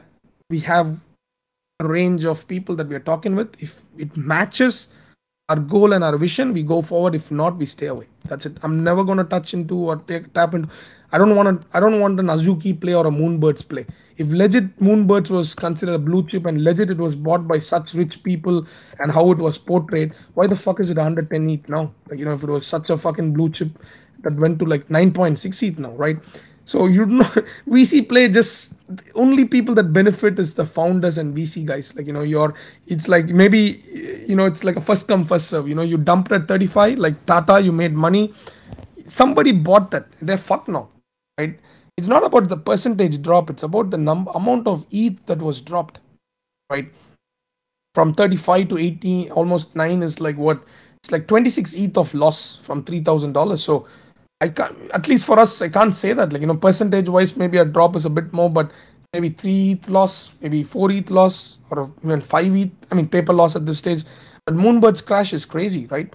So the thing is, like, it's not, the VC play is not what you think, like, in the sense, majority of the VCs, right? They're not here to, how do I put it? They're not here to, make Web3 great. Okay, majority of the VCs are here to do a pump and dump play. They're like, oh, you have 10,000 NFTs. You know what they do? They take 500 for themselves across different wallets and they dump on your face, right? And like, you like, tell them, if I really want me, if give me a week's time, I'll show you. I mean, I used to play with these wallets and stuff and breadcrumbs and search and all those things. Just give me a time and I'll show you a proof of how Azuki's had like multiple hundred empty wallets which just dumped exactly at 30 ETH before the fucking, like, the announcement of the beans drop, and didn't even look back, right? So, and these were all minted early on. How did they exactly time and sell at 28 to 32 ETH? VC play, right? So it's up to you guys. So that's the reason why we haven't moved towards, it's not like sus, it's what happening, man. They're open about it. What do you think? Like VCs want to say? Why do you think VCs are going to be like, yo, I love your project, I'm going to come and give you $50 million or $10 million? Digidaiku was a free mint, but do you really think that Digidaiku, they didn't have like few NFTs minted to their alt wallets and dump at 15? Yeah, I mean, like, if you're thinking again, I think you're new to NFTs. All right. If you think that Digidaiku maybe 100 or 200, whatever the numbers of free mint is also like, don't fall for free mints, right? Just because free mint and it went to 15 doesn't mean it's a great shit, right? Free mint means you can keep aside 10 or 20% of the NFTs across multiple different wallets, empty wallets, Tornado Cash it or whatnot. You can take the money, dump it on the holders, 8 ETH, 10 ETH, 12 ETH or whatever, and you made you a lot of money back than just minting, right? To like 10% of Digidaikus at peak when it was flying, if you had just do the numbers, 15 ETH times 10 times 100, 1,500, 3,000 ETH, legit 3,000 ETH. right? Digidaiku's 10% supply, if it was taken by the founder across wallets or even the team, that's 3,000 ETH. What's 3,000 ETH today? Like 3,000 times $1,700 is roughly $5 million. Not a small amount. And who bought all those at that price? Us, as the general public. We think, oh, it's a VC. This guy has got proven record, and VCs are coming. Just because VCs come in, just don't go blindly aping, right? And if you got in the mint, good luck. Sell it and get the shit out of that. But transparency is the key. Like, can you just go through all the wallets that minted Digidaiku if you have the time, and prove me wrong. Like, for once, just prove me wrong that nah, Shan, like all the wallets seems genuine. I'll pretty much, like, I'm happy to you know do whatever you say, but like, it's pretty much Tata, come to my DM and prove. I'll prove I'll prove you wrong, and I'm gonna take your Genesis, right? That's pretty much the. I'll give you my one-on-one if you win, and if I win, you're gonna give your Genesis. That's the deal. Right? So you go and, like, go through all the Digidaico minted wallets at the start, and tell me you don't find 10% of the wallets which are brand new and created. Right. So the thing is, like, the reason I'm saying this is because I didn't know this as well. I'm not saying that I came into the space knowing all this, right? I didn't know this, but till like 3-4 months back, when people started considering Gojira as a top project and Shan as a somewhat a decent influencer, all these people reaching out to me and giving these proposals, giving these kind of proposals, and giving these brand manuals and VC contacts. That's how I got to know what these fuckers do. Legit, this is exactly what they do. Like, they're like, you want to do this? Okay, we give you this much, but you got to do this. These are the conditions. You have to give us 30% of the royalties.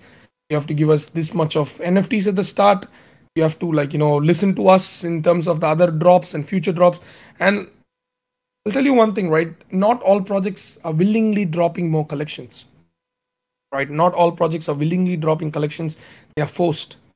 They're forced to drop more and more collections. Like Karafuru, I have seen hands, like, in front of my eyes, what happened. They were forced to launch the 3D collection. They were doing well. They were forced to launch the 3D collection by whom? Atmos and Hypebeast. It comes with the price, right? Every partnership, every deal that you make, if you don't protect your brand, it comes with the price. You sell yourself in some way, it's gonna come back hard. I mean, but who's benefiting now? The founders and the VCs are benefiting. The brand is probably down now, but who's benefiting now? The founders and the VCs. We keep, all they can say is, sorry guys, market didn't like, accept us. But the truth is, the team made a mistake, or team went with this thing which they thought was good at the time. I'm not blaming anybody, but that screwed up the brand. You keep complaining. You go to Twitter, make 100 tweets. You think it's going to affect the founders in any way? Do you think they really? I'm not saying about Karafru. In generally any project, do you really think they bother about it? They fucking have the money, man. They're living in their mansion. What are you gonna do, right? You cannot go and lodge a complaint because NFTs are seen as commodity, not as a security. What are you gonna do? How are you gonna get them to pay back or something? Nothing. So if you, as I said, like, VC play is not as you think it is, right? And if everybody wants us to do VC play, and that's what every majority of the community wants, we can also get it done, like, but, and then don't blame us if the project after that, like, collapses, or we completely lose control. They make the money, they run away, and, no one will blame the VC. Has anybody blamed the VC so far? Never. Has anybody blamed Animoca brands? Never. I can never blame, but Animoca brands have got so many failed projects. Everybody thinks that VCs are successful thing. Y Combinator, right? Have you, yeah, I know, Peter. I'm just explaining in general, so that, like, these are some let's say perks of being somewhat a founder in the space. Getting to know of other things. Y Combinator has got so much of, like, dead shit. Like, wow, like, it's they just see one of the 100 unicorns, but 99% of the 99 can fail. But it's still seen as a great player, right? Like, oh fuck, this guy's from XY Combinator and stuff, and people are like, oh shit, he got a huge profile. Means nothing. All right. So yeah, I hope, like, this is what I want us as a community. We learn, we try to start seeing things as it is. Blockchain, it's transparency. Ask for the transparency. Let's be the change we want to see. So thoughts on Walter? I'm not going to comment on anybody as such, right? You guys do what you think is valuable, or what do you think is happening. There was some wallet issues of how they were sweeping the floor and stuff like that, and all those links and stuffs were posted for Izu and shit like that. So I do not know. I'm not going to comment. I'm friends with Walt, but at the end of the day, what are you going to do now? If it's bad, if it is shit or whatever, they've got 8 million US dollars now totally, right, from PA and Izu, right? So what are you going to do? If I even if I'm going to say it's dead, nothing's going to happen, they got the money. The best thing to do now is either just hold and believe that you can recover your this thing back, or believe that the product is nice or whatever. If not, it's your choice. Like, it's I'm not, I mean, as I said, I do not know what exactly is happening in the back. Everything is there in the blockchain for you guys to see what's happening to the funds, or how the funds are going. Or you guys got to ask the question, man. Like, you guys got to ask the question, how much is the team getting paid? You guys all wanted easy whitelist. No one told here in this chat, as well as anybody told Shan, I don't want easy whitelist, except maybe Black Bull or something, right? One or two guys. Everybody wanted easy whitelist, right? But did anybody think at that time, why is there a new collection coming up? Why do they want to do this mint price? No, because the hype was there. You want to make money, you want a quick flip. Everybody here wanted Izu. I mean, again, I'm not saying this is just Izu. I'm just saying in general, right? Everybody wants it, and as soon as it mints out or it's got this issue, they're like, shit, they shouldn't have launched. They fucked up and stuff. We are the problem. We go and encourage these projects. We mint 3,000, 4,000 of those and 5,000 of those. The money is gone from the contract. After that, what's the point, right? As a community, if we do not, as a community, if we do not, or as like, as a Web3, as a community, if we do not start questioning the teams, like, of transparency, and like, you don't have to reveal, you don't have to be doxxed, but at least in your wallets or transactions, you can pretty much tell like what is your salary.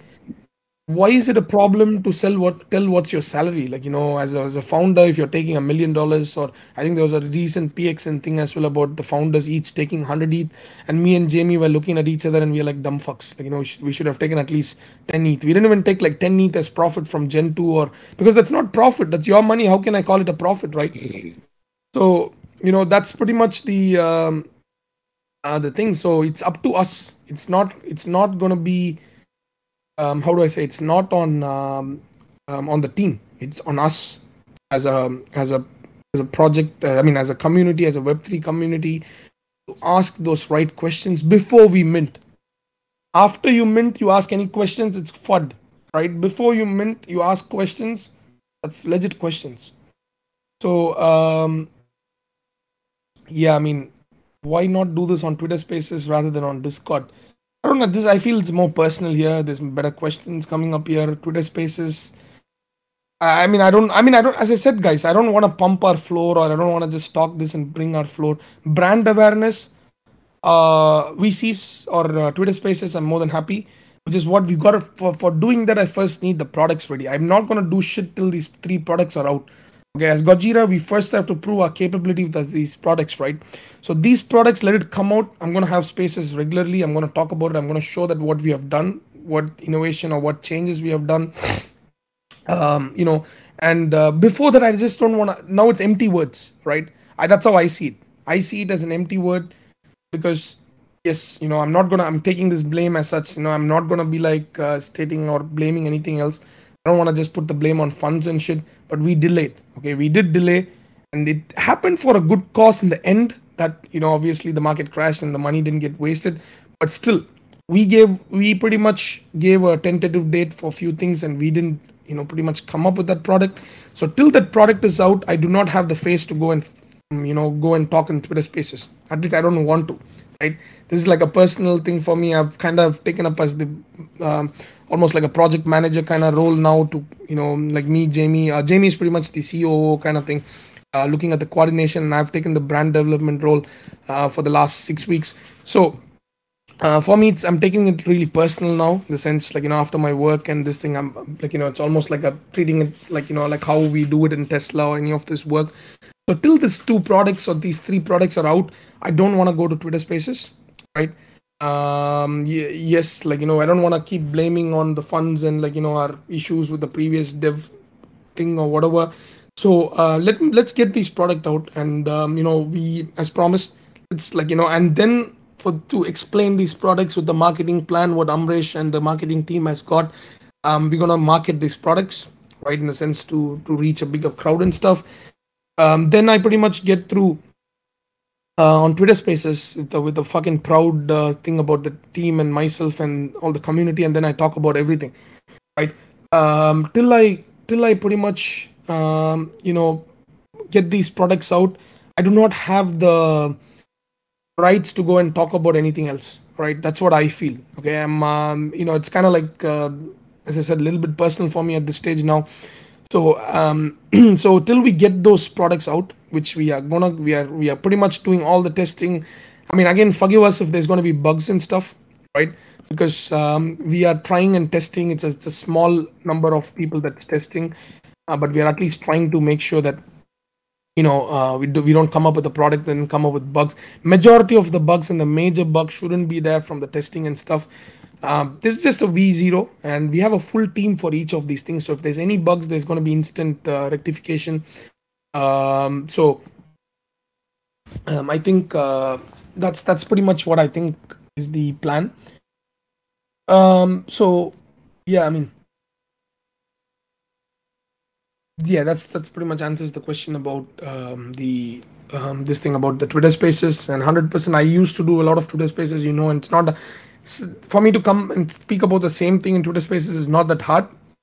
But this is more personal. I want it for our community, and I'm hoping that there's no fucking like rats and snitches here. Like, I'm just hoping that it's within us, and I'm pretty sure it is not, because in this market, for someone to come and sit up in a PGAMA and a Discord on a Sunday, you have to be dedicated to the project at least in some way or the other. So I believe that um, everybody here is here for the project. So so whatever we speak is purely my whatever I feel, and not financial advice or not any this thing, but it's purely like what I feel, more as a holder, more as a NFT investor or NFT trader than as a founder at this stage.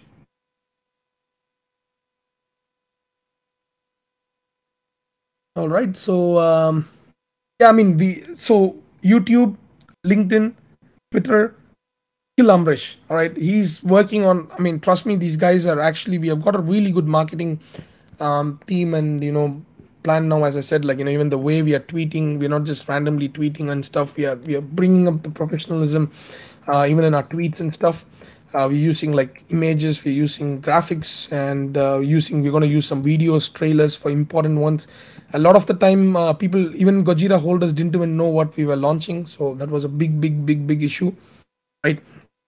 So, so since it was a big issue, right, it's important that the world sees what are the things we are dropping. Like, everybody, as I said, like, we don't market well. Like, somebody gives $1 and they tweet like, they've given like crazy thing, and there's a brand value created.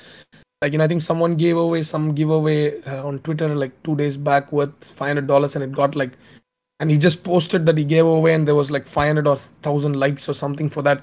And we keep giving away randomly Gen 2s, and like, even like funds for people within the community or whatever, and we don't just keep tweeting about it, right? We don't even mention about it most of the time, except in like some AMAs here or something, just to show that I'm not bullshitting and stuff, even with what we did with Pow and stuff. So maybe that's the thing, right? I rely too much on word of mouth. I think it's brought us so far, but word of mouth is not enough to go to the next level, right? Word of mouth is perfect for a really organic, strong team. I think that helped the genesis. It's pretty much been super organic. Um, yeah, so so that's the thing that we want to change, right? We are happy so far, and we got a good, strong, developed core thing. But I think the next set of marketing thing is needed. So which is where Amrish and like few other guys that were recruited. I think Amrish, you gotta have a AMA with the marketing team one day, man, just to introduce who they are and what their background is and what they have done and stuff like that. I think it's good for people to. I mean, like whoever maybe it's going to be 20 people watching, but at least the 20 people, it's worth for them to see that that there's a solid team that we have got now for marketing as well.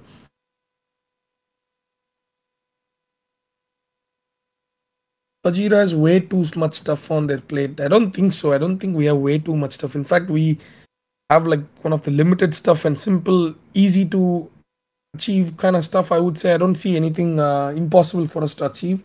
Maybe the impossible to achieve or a hard thing to achieve is probably $1 billion valuation. That's, it's obviously not every product will be accepted by the market, but whatever products we have told or what we are planning, the way we are moving, it's not a lot for us. Like we have 47 staff members now, right? Like from maybe 15 a month and a half back, right? We're not burning funds. It's all like people we pick from Philippines, India and stuff like that, where we don't have to pay them too much, but at the same time we pay them enough to sustain more than sustain their day-to-day activities in the country. Like like $2,000 as a pay for a Filipino who's been getting paid like $500 or $600 in their countries to come full time with us, and $2,000 is not a lot for us to pay, right? So we worked out a solid, like financial planning and stuff with Ken and stuff. So I'm just kind of like posting this. It's a very I don't think why we should have any problems in executing any of it, because I think with 47 people, what we are trying to do is not that hard to achieve at all. Like, in the sense, hard to achieve is maybe the reach and the market and stuff like that. That's the challenges, but I don't think execution is going to be a problem, right? Three-verse is separate, as in like Three-verse is not going to be an NFT drop as such. We are onboarding a lot more projects now. Probably Llamaverse is going to be the first project to join Three-verse, so there's an integration cost and stuff like that coming into Llamaverse, and like we are adding like 5 to 6 projects now, like really top projects for Three-verse to be integrated into the ecosystem, like Three-verse ecosystem. So Three-verse is not going to be NFT, but rather the communities can play to win. So just think of this, right? You just hold a Gojira, you can just go and play and win some other tokens, which is going to have liquidity because it's going to have seed rounds and stuff. Three-verse is going to have fund rounding and seed rounding and all those things. We may open up to the holders, I'm not sure, right? We may open up to the holders if legally it's possible, but that's going to be like like pretty much the equity and the seed round for Three-verse. But first we are working on getting the partnerships and top 4 to 5 projects in the Three-verse system. So Three-verse is essentially going to allow you as a holder to play to win. I don't have to. It's not a play to win where you have to buy more tokens to make more tokens, but just being a Gojira holder, just participate, have some fun, and just win another token called Eve. So it's going to be called Eve token. That's going to have its own liquidity pool and stuff, like something like SNFTs, right? So it won't affect Jira or Jira tokens in any value, in any way, but it's just going to give you an extra benefit to earn some other token which you can sell or whatever. So Three-verse is separate to evolve. It's not. We have equity in it. We have 30% equity, I think. 30%, no. 30 or 40, yeah, about 30 or 40% equity in Three-verse, right? The gaming thing, but pretty much and we get some tokens and stuff for the vault and our this thing, but essentially, it's not going to affect Jira tokens or PG in any way. But as Gojira holders, you can participate for free and win something like regularly, right? Three-verse is separate. It's not UU or anything. So UU is a separate project. Three-verse is separate. So it's so UU was kind of finding it hard to move. So we got a separate gaming team in Vietnam, 20+ gaming team. This gaming team would cost like $1 million+ in US, but here the guy who's leading Three-verse, Ryan, right? RY is called this in the Discord, but his name is Ryan. He's ex Ubisoft. He was part of Assassin's Creed and stuff, development and all those things. So it's a solid team, and solid pitch. So first project we contacted was Llamaverse, and I think they're on board. We'll confirm soon with an announcement. But yeah, there's the idea with Three-verse is it's going to generate income to us and the vault and stuff. And when the P2, when the play meta is going to come, or even if it doesn't come, we don't care, because this is going to target even the Web 2. You can also play for fun, like a normal mobile app game, right? And you can just buy tokens with credit card and stuff to play. It's going to be like, it's not just going to target just Web3 audience, as I said. Like, it's going to target, you saw how DigiDaiku's founder made multi-million dollars from just a mobile game, right? From purely just buys of, using credit cards and shit. So This is going to be a different tackle. Like, we're not, as I said, we're not just targeting Web3 or not Ponzi thing where like the old play to earn. It's called compete and win. Pretty much it's called compete and win. So you just play and you kind of upgrade. You have a your own skin. You build your strategies or whatever. And we ideally want to target like Twitch streamers and esports players who have been reaching out to us for collabs and stuff for NFTs. So instead of using them for these NFTs and stuff, we want to use them for Twitch streaming and like a competition and stuff where people can see what's Three-verse and what's the game and stuff like that. So a few of them tested. We are still testing. We are pretty much developing that, but that's like an income stream for us and an added benefit for Gojiras. That's it. So yeah, I mean, what else was there? That's pretty much it, I think.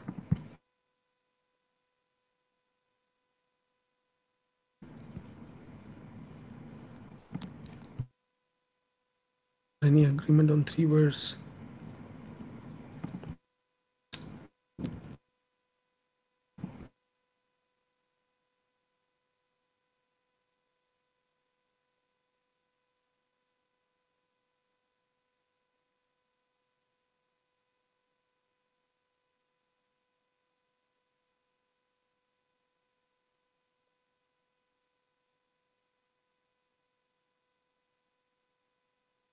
Here, I think.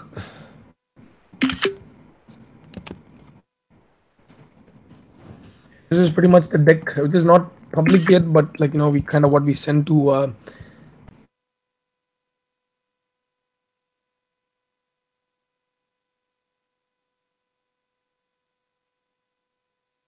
So that's the game development team, and this is Ryan, the second picture. So pretty much it's a professional pitch deck and proper like way of fundraising and stuff. Targeting the Web2 and crypto communities and not just NFT communities, right? So that's the real bridge. Just targeting the NFT communities. There's again 100 people, 1,000 people. That's why I question this. Why do you think, or why anyone here thinks that other side is going to be successful? It's a 200,000 land thing that's coming up. It's again going to target only Web3 audience and stuff, and I don't know the revenue stream and how they're going to bring it back to the holders. I don't think that's going to happen, but that's pretty much the thing. Like this metaverse and all those kind of plays, it's just like for a while, maybe year or two. I mean, metaverse is going to be on the future, but the thing is, how many metaverses are going to be there? Sandbox, Decentraland. You don't need like a massive metaverse, and it's diluting the. If you want to use metaverses for advertisement, 200,000 is too much. It's diluted. No one's gonna come and see it. Like if you have like billboards or advertisement boards and stuff. So anyway, so we that's why we want to pretty much target Web2 audience and also the crypto one. So the one I posted is what Ryan, who's the CEO of the Three-verse thing, worked for Ubisoft, Assassin's Creed, and a few other developments, and the game development team from Vietnam. So pretty much like it's a pretty solid team, I would say. Like, and since it's Vietnam, they were able to sustain the cost. Right, most of them failed there because a lot of them try from the US or UK or Australia, and you cannot. It's not easy to maintain it. Like the entire team, you can buy it for a monthly pay, like in Vietnam. So the main benefit or the main alpha here for Three-verse is that they managed to get a studio in Vietnam for this price. Like imagine if we had just connected this to Pixelmon, this is like 3 times bigger than the Pixelmon's gaming team before. So yeah.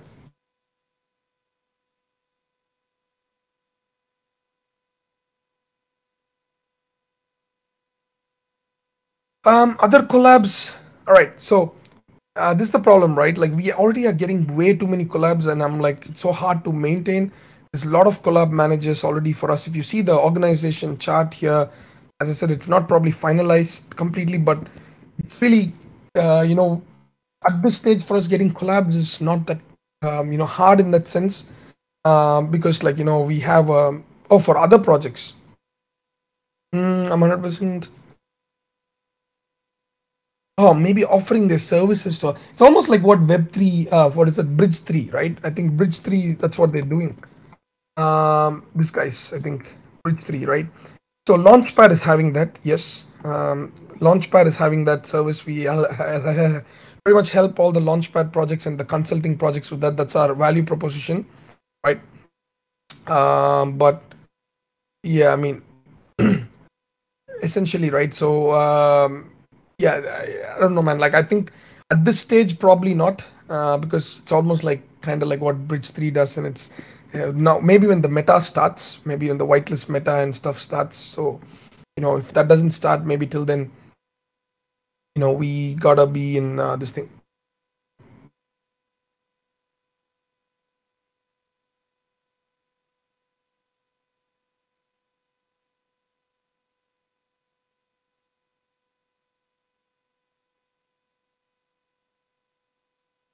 Any other questions? Yeah, I mean, like we just, I mean, I'm already, as I said, right, we are already kind of, it's really tiring with the collabs and stuff. People are getting overworked and all those things. It's a big process, and at this stage when there's not too many collabs, it's kind of like, draining both in terms of dollar value for the vault and also like, work that's involved. Yeah, so that's the thing, like this whitelist thing till the the bull kind of starts hitting. It's pretty pretty much like yeah, we don't want to increase too much.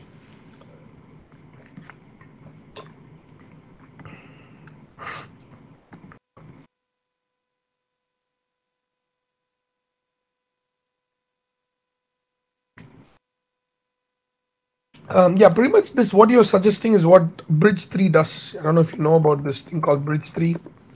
They charge a lot as well, and but at this stage they're struggling. But this one, these guys. Jamie, which was the team we were talking with recently? I forgot, like all the meetings. Someone was exactly offering this, right? The Bridge 3 service, and they want us to partner or something. Do you remember, like Uh, similar to Bridge 3? yeah, it's Was it like ShareMint or something? no, no, it's an Infinite Studio. We're working on some kind of Oh, things. okay, okay. All right. Yeah, Yeah, I think we are also working, guys. With our dev team, we are working out a product, I think, like similar to what Adis has suggested. I think there's yeah. few things going on. So Jamie is the COO, right? So he's the one who's pretty much the one who would be, aware of all the products that's coming up, as such. So for me, it's all about like, bridging and collabing and like, meeting up with new potential partners. So because I kind of we offloaded, and we in the last few months we are able to judge who's better at what kind of thing. So we kind of now have a really solid understanding of what each team member could do. And Jamie's was like, amazing at what he was doing with, kind of like keeping track of all the products. Because I get on the meeting, I see it's good, and then I pass it on and I forget what the meeting was about or stuff, right? So Jamie pretty much handles from there. So yeah, this guy, I think Nikki G, right? Yeah, that's the one. So we have a, I think we are coming up with Bridge 3, and also we are coming up with another cool thing. Did we sign up the contract with the 1Mint yet? No, no, not yet. Okay, all right. So I'll talk more about it, when once we sign the contract. But there's a really cool product that's coming up, and I think all the alpha callers and degens probably gonna love it, in the sense like a reward system for a lot of them. So let's we pretty much can see. We'll talk about it probably in the next town hall, before, if we confirm or sign the deal before that. Another equity we're looking to take an equity in another product. So we'll let you probably know in the next week.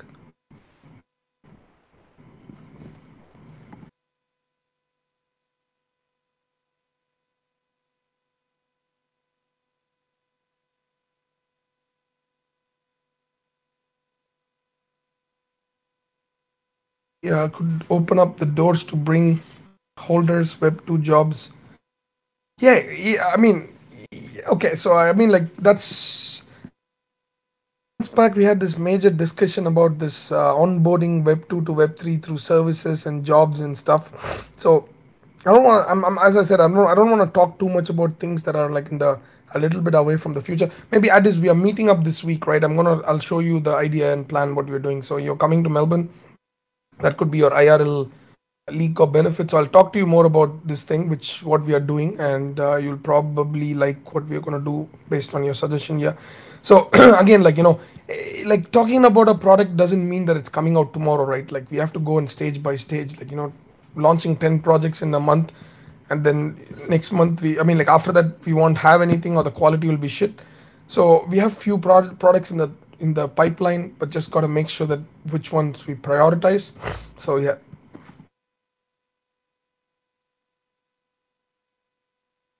Yep, we on the beers for sure.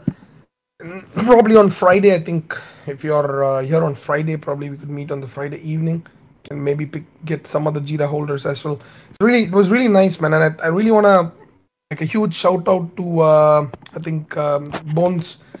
He's been taking care of the Jira fam like really, like crazy, fucking like free drinks and shit for us, and amazing food, super vibe in this place. So we pretty much have been going to his place almost all the weekends. I think G was there even today, I think, or till like 10 p.m. or something before the team meet.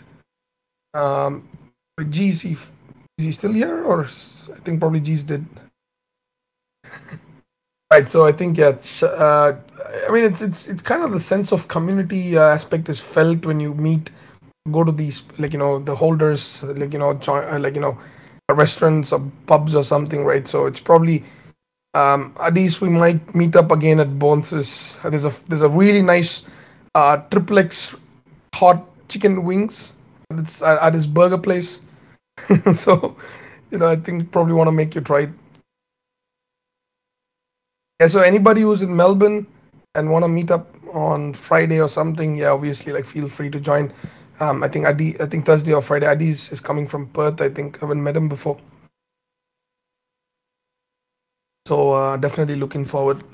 Probably don't be surprised after the meet. Adi's might become a Genesis holder. I'm pretty sure. Especially with Bones around, it's gonna be always trust me, Bones is like the biggest advocate of Gojira that I've seen in real life. Like Maverick is probably on Twitter, and Bones is like in real life. He literally almost convinced two people to buy Genesis on the spot. He made them open up their OpenSea and go to what is it, their MetaMask and stuff. And he was like, "I'll give you a free Gen 2 if you buy a Genesis right now, and free food for life and shit like that." I mean, this guy was legit. I was like, was one of the biggest ambassadors I've met in person. So, anyways, guys, I think it's 2 hours. It's 1 a.m. now. So, probably catch you guys on the next town hall.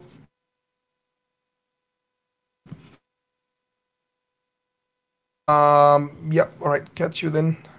Anything that you want to add, Amresh, or pretty much we're done? Amresh or Jamie?